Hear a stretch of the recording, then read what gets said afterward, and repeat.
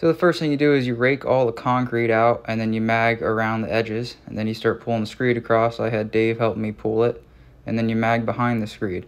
So you just keep doing that over and over again. So you rake it all out, rub the edges down, and then pull the screed and mag behind it. Magging behind it isn't really necessary, but I like to do it because it makes it easier to bull float and makes it much more smooth. Then we go to that little sidewalk thing, same thing, just mag each side and pull it down through. I did not take a time lapse of the bull floating process of this, I forgot, but that's what you do after that's done. You bull float it and edge it. Now it's time to start finishing once it starts to set up. So we tried to broom it, couldn't do that because we waited too long to bull float it and get on it. So then we had to get our knee boards out and rub it down so I could work up enough cream to pool broom it, which is a little bit more work than necessary. Normally you can just bull float it, but we had to rub the whole thing out and then we could pool broom it.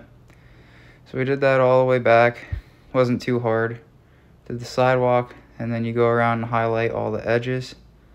Right around it. And it looks real nice like that once you put that edge on it. That's pretty much the whole thing. Once you're done with that, you're supposed to put a sealer on it. So that's what Billy's going to be doing.